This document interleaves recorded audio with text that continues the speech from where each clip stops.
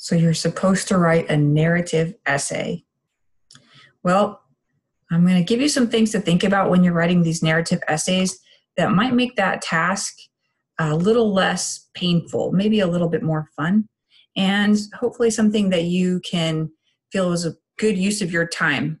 Maybe even start to think about how you could use this kind of writing in lots of different ways that are beneficial to you. So narrative essays are unique because unlike other kinds of writing you might do in school, it's not a set formula and there's not just one way to do it. So you really get to have narrative writing as a conjunction between your heart and your mind and your experiences. So what is a narrative anyway? A narrative, when you use that word in any context, really means a story. It's oftentimes a personal story, and that story is used to support a larger point. Memoir is a form of narrative writing. Those are usually longer works, but you can use narrative in lots of small ways in larger works as well. You can use it for persuasion. You could use it in a cover letter. You could use it in a speech. You could use it in an interview. So narrative is not just something that you write for art's sake, although it's good for that too, but it's something that you can use a lot of times in order to be persuasive. Anytime that you tell a story, which is what a narrative is, it's important that you have a point. You know what it sounds like when you're listening to somebody and they're talking and there's no point to their story and you're just thinking, hurry up and get to the point already. And you don't want to be that person when you are doing your narrative writing. So when you start writing your essay, you might have kind of a general idea in mind. And then as you begin to write and tell the story and relive your experiences, the point might become clearer in your mind. But by the time you consider your essay finished, the thesis should be clear. A thesis is the point of your story, the point of your writing. The story that you tell in your narrative should reveal the truth and significance of your thesis. It should help people understand how what you believe is true and what that might look like in real life. So when you're writing a thesis in some kinds of school papers, you're coached to have a very direct statement early in your essay that says, this is what I will prove, and that's an explicit thesis. And that's very appropriate for some kinds of writing. However, you have a little bit more freedom in narrative writing. In narrative writing, you can either have an implicit or an explicit thesis. An implicit thesis means that the overall point is clearly implied, but it's not necessarily directly stated. So even though there's no thesis statement in some narrative essays, if 6 people talked about that essay like you do in class, you would probably all come to the same general consensus about the author's message. You can also have an explicit thesis, if you like. An explicit thesis is directly and clearly stated, but in narrative writing, oftentimes that might occur at the end of the essay rather than at the beginning. And again, it's not a requirement to even have one, as long as the point of your story is clear. So why even do this? Why learn to write in narrative? Well, narrative is a really powerful way to get people to understand and hear and care about what you're saying. It's storytelling. It's what we've done since the beginning of time as humans, is that we tell of our experiences and then our listeners can kind of feel what we felt at that time, care about our message. So telling a story to get your point across engages your reader's emotions. It creates a personal connection between you and your listener or your reader.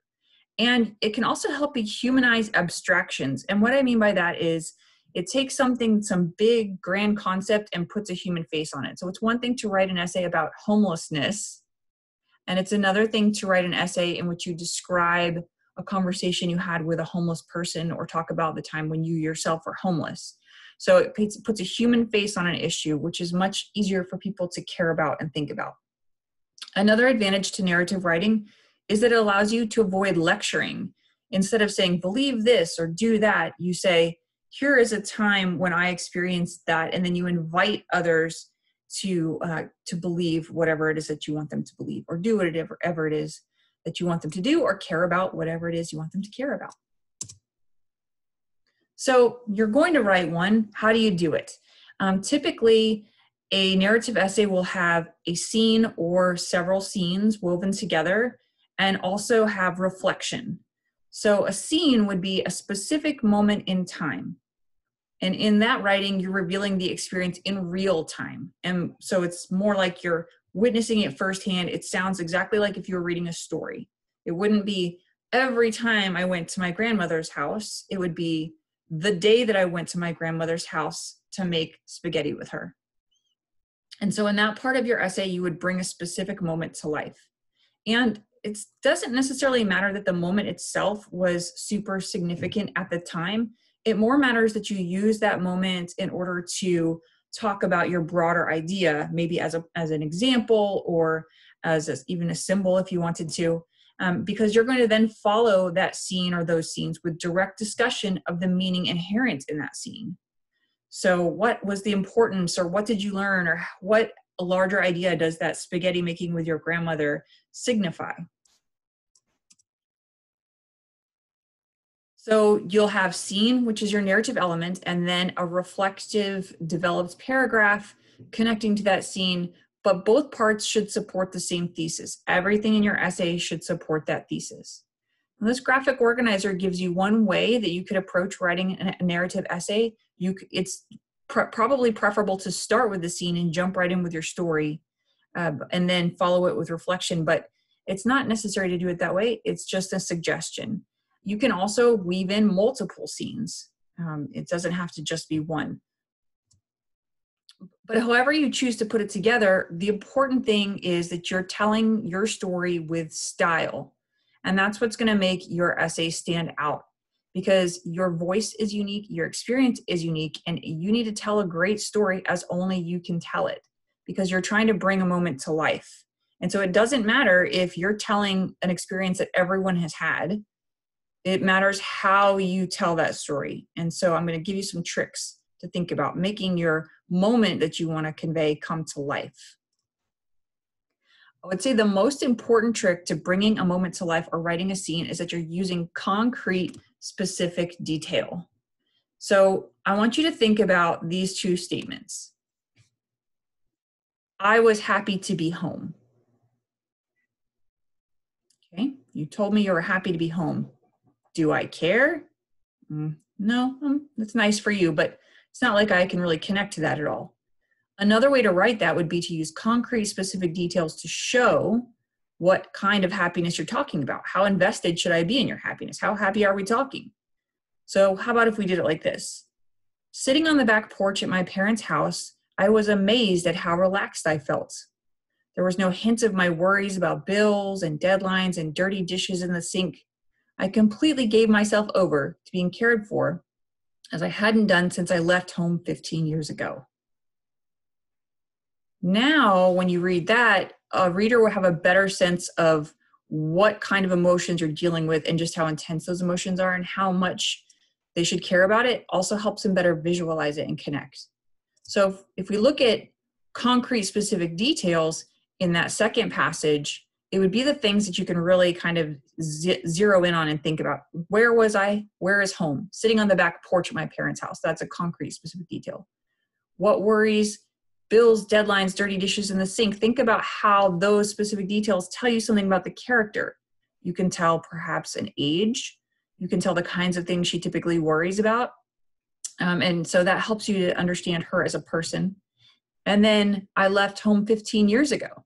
That gives you a sense of her age and also introduces perhaps even a conflict to this story. Why did she leave home and now why is she back after 15 years? So those concrete details are what do the work of the story and make it fun and interesting to read.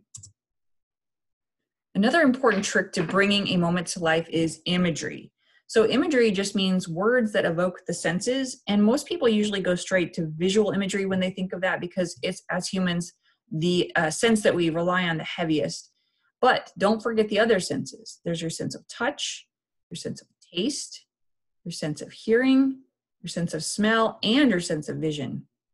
So you can try to utilize all those senses in various and subtle ways. You don't want to bombard people with imagery, but you want to use it strategically. So if you're going to describe something in great detail, you're basically doing a close-up on it, and it helps people to kind of get absorbed into that scene.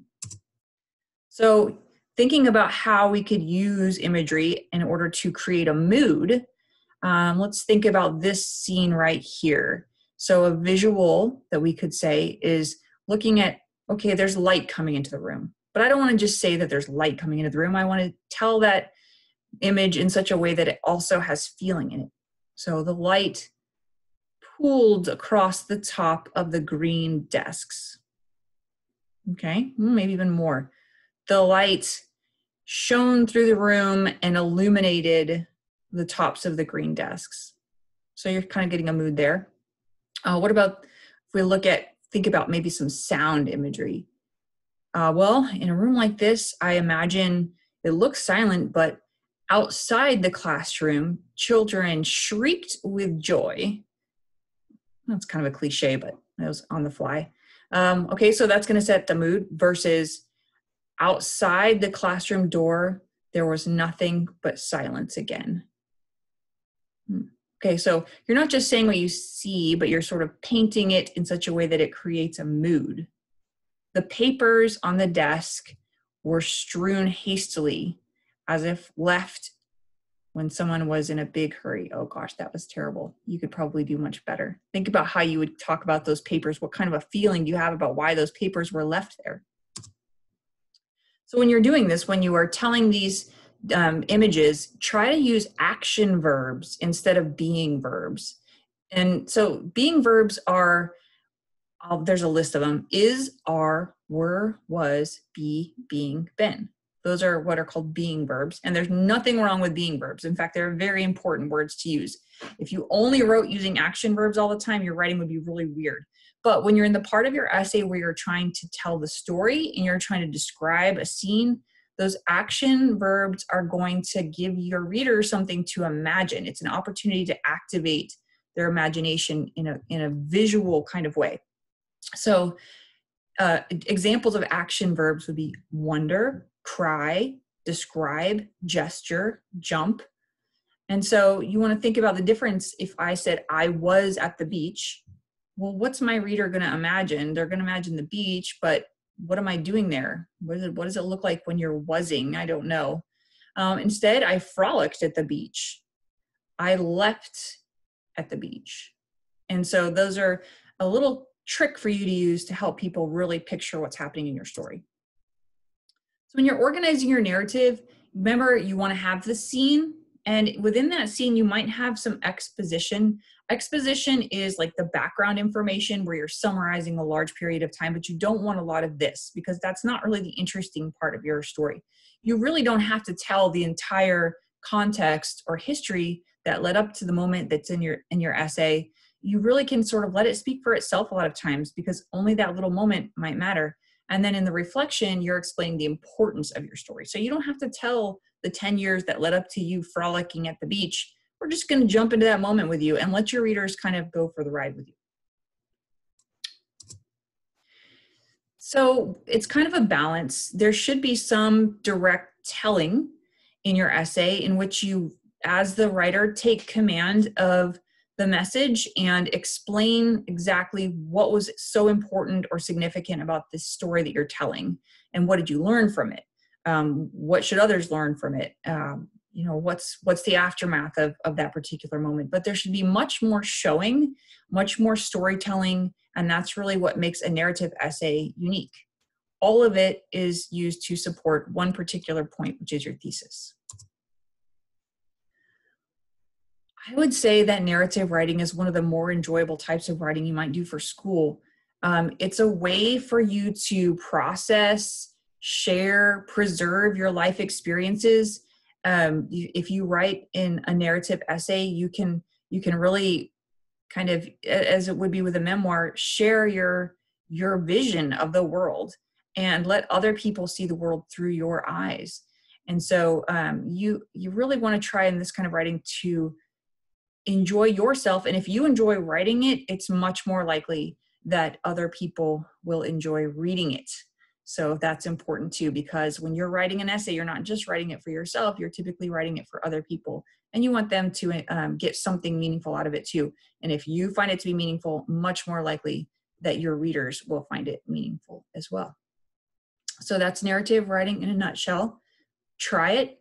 Read narrative essays. You'll be surprised at how fast those reads go compared to other kinds of reading. And write on.